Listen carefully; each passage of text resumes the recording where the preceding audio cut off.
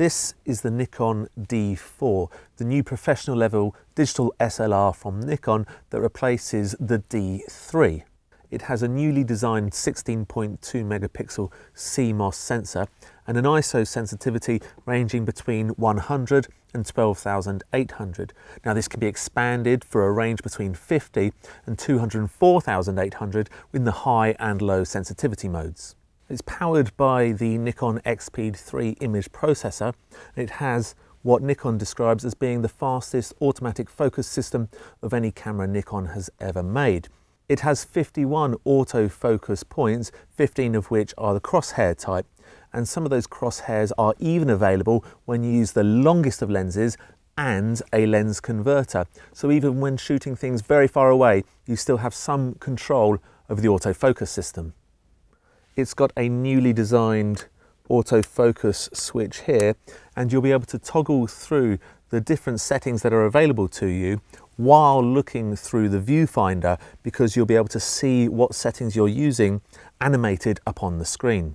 This camera has a new 91,000 pixel metering system, which Nikon describes as giving it the ability to be able to take a constant live feed of information from the surroundings, so it's always ready to shoot.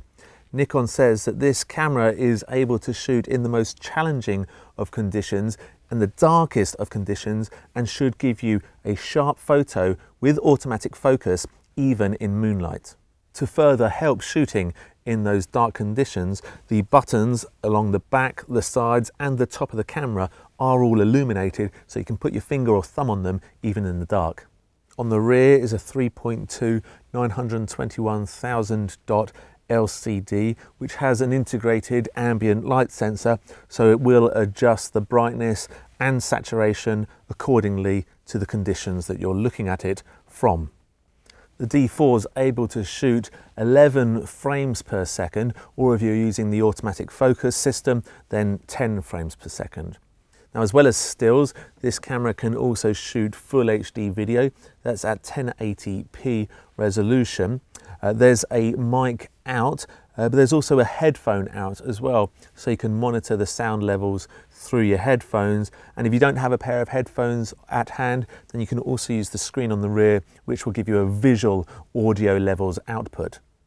Now, a video can last up to 29 minutes and 59 seconds on this camera, and Nikon has moved the recording button to be just beside the shutter button there.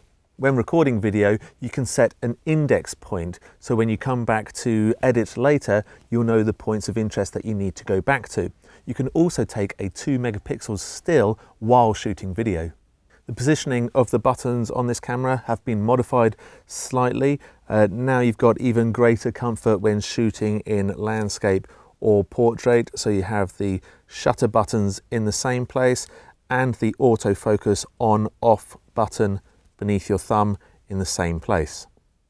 There's a dual memory card chamber just here, and it takes not only a compact flash memory card but also a QXD memory card, which is the next generation of memory card and even faster than compact flash. On the side here we have an HDMI output, which will allow you to display the video that you're shooting live on a separate monitor.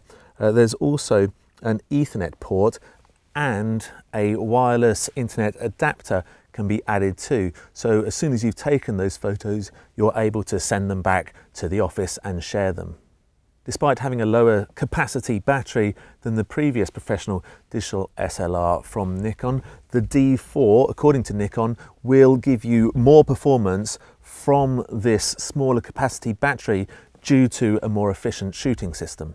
Finally, this camera also gives iPhone and iPad support. So you plug your iPhone or your iPad into this device, and on the screen you'll be able to see exactly what the camera is seeing, although to a lower resolution, and you'll be able to control a number of the functions, features, including recording video and taking a photo. So that's the high-end, professional level Nikon D4 digital SLR camera. For more information on this camera and other digital SLRs, go to our website at which.co.uk/cameras.